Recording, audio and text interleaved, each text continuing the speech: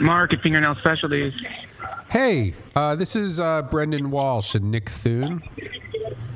We're from, either way, do you know who Jason Siegel is?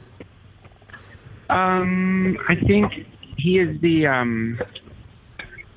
does he come in the shop? No. You wouldn't know him. He might have.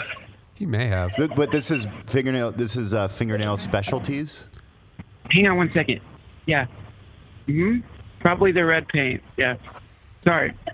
You guys, we're kind of in a rush right now. A lot of people are coming in. Hey, Mark, you got it. Quick question. So we're committing to saving all of our fingernail clippings for a year. We put out a challenge to our listeners to save all their fingernail clippings for a year.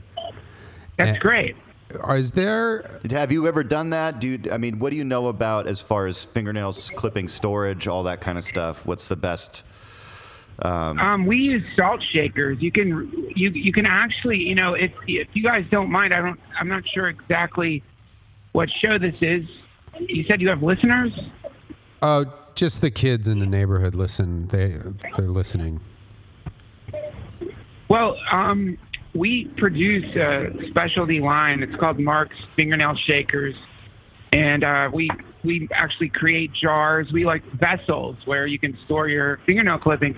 It's actually a really smart idea to do this because in a lot of cultures, fingernails, hair, strands of anything from the body can be used by witches. Just basically bad luck to either not store your fingernails in a safe place or to destroy them by burning them. So now, as far as cleaning the clippings, is that is it good to clean them once a month? And is a seltzer water good, like a Topo Chico or seltzer? It's the classic one. Seltzer water, vinegar, and lemon juice is the best way to store it. And that won't compromise the integrity of the fingernail over time? Strengthens it. Oh, it does. Wow. So just to clarify, what if somebody steals your fingernail clippings? Hold on one second. The clippers are in aisle A. Sorry about that. That's fine. What else do you have in aisle A over there? Excuse me? What else is in aisle A? Aisle A, yeah. Yeah, cuticle wax, fingernail paint, fingernail oil, fingernail dripping, and Band-Aids. How many aisles do you guys have at that place? Just one aisle. Just aisle A? Well, why label it then? Well, we could. It's been that way since I got here, man. I don't know. It's not my shop. I'm just a clerk. If I remove the A sign, I'm probably going to catch a lot of heat. Yeah, that's true. To Is your boss there? Well, I have a question, just a quick question. If somebody steals your fingernails, they can use that against you, like they can put spells on you or whatever? Well, it's it's in a lot of different world religions. Certain schools of magic believe that collect some hair, fingernail clippings, even an article of clothing can be used to work some pretty disastrous magic on someone that you feel negative feelings for. Conversely, it could also be used for healing. Oh, that's great. Well, I guess, and you sell containers specifically designed for fingernail storage? Yes, we have two different types of containers. Containers of the light and containers of the dark. The containers of the light are usually if you want to hold your clippings for healing or for protection. If you're keeping them for yourself, that's the container you want. 2531. You can get 2,531 average size nails in one of those containers. If you get the containers of the dark, yes. The dark containers are for curses, essentially. So we get a lot of witches coming in.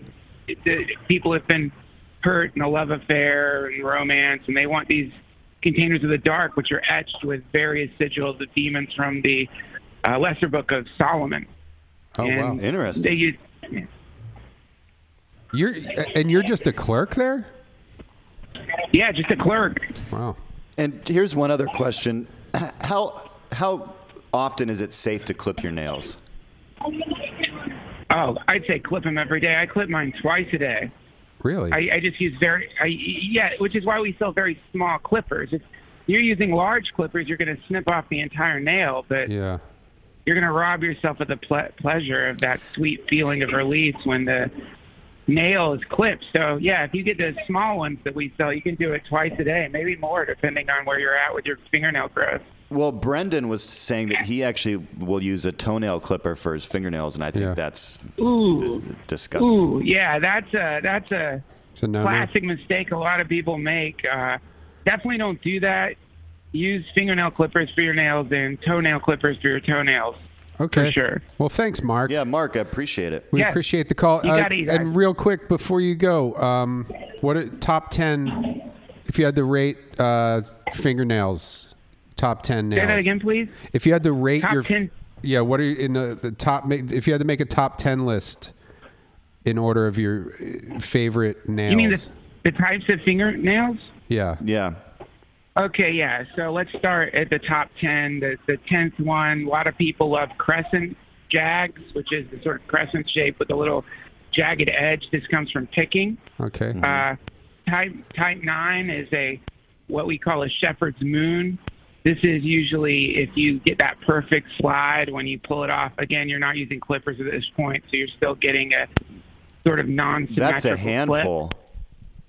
Yeah, top 8 is a widow's peak. That's when you're anxious or whatever and you tear off your nail and it hurts. But the reason we even put this in the top 10 is because you learn a lot from a improperly trimmed nail. Top 7, American Highway. This is now we're in the nail section. This is nice. Usually the ladies do this one with a quick clip. Top 6, French Beret.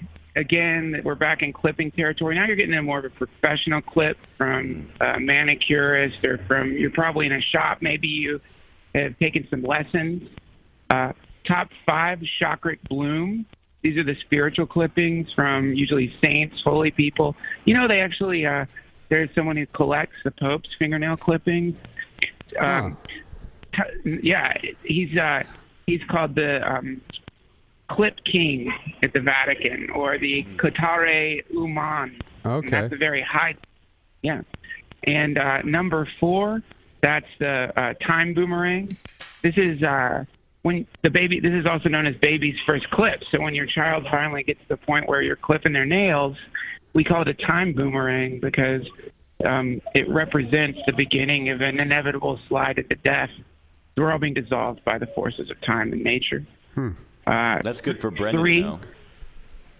3, we call it the pyramid of the pharaoh, and this is usually clippings that come from people, high priests working in various temples. The order of the Lothar Templarians, we would categorize their clippings as these are very powerful clippings. You could actually use these clippings, grind them up, put them in a pill, and blast off, man. You're going to trip out. Wow. And then number 2 is the marathon clip. And this is an athletic clip. Usually it has a lot of probiotics because when an athlete touches their groin area, the probiotics get in there. And then you take that. If you're somebody who eats a lot of junk food, you're going to want to eat some of that. Okay. And, of course, number 1 clip, this is known as the universal slice. And this is the clippings that come whenever you achieve enlightenment in this incarnation. The first thing you do is clip your nails, and the nail clippings from a being that just achieved unit of consciousness can be used as a fantastic cream for calluses. That's fantastic. So there's the top 10. Thanks, Mark. You're really helpful. Yeah, I can't believe you're just no problem, clerk, guys. man. Thanks for the call. Invested the neighborhood kid. Happy New Year. Happy New Year. See ya.